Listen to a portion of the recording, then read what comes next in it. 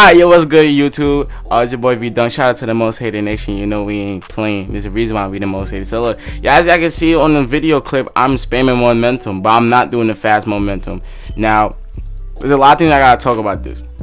Okay, so first of all, when you try the momentum without R2, like if you try to R2 flick in and let it go, it would not happen. You have to hold R2 the whole time when trying to do a momentum.